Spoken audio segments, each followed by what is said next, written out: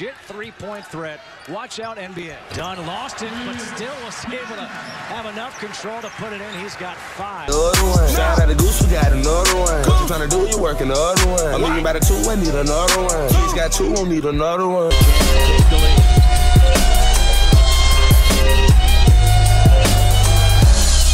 Kris Dunn to step back. Goes in front. Elevates his feet. Look out below. Kris. Country for a guy over 6'10".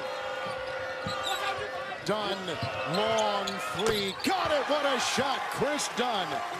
She'll turn the ball over a lot tonight. 19 times.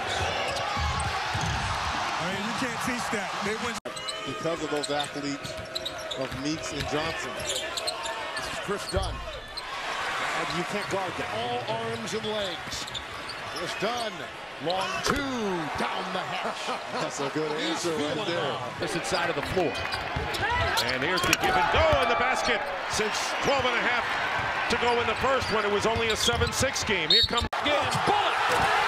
Providence leads for the first time.